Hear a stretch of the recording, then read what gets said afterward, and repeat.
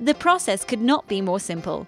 Choose from one of our fantastic cards to form the base of your greeting.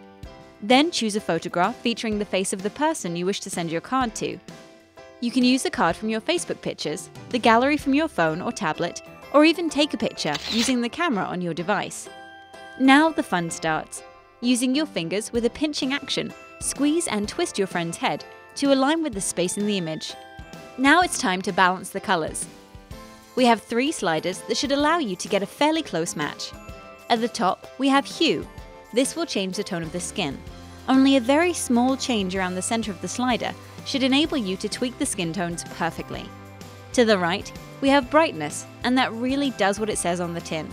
It makes your image lighter or darker. And finally, at the bottom, we have saturation.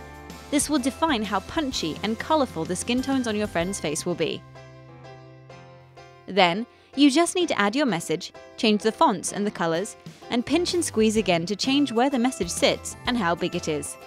Now you can send your card. Send it by SMS, email, or even post it to a friend's Facebook wall. Let's face it, there's nothing wrong with a little bit of a giggle at the cost of a friend on their birthday.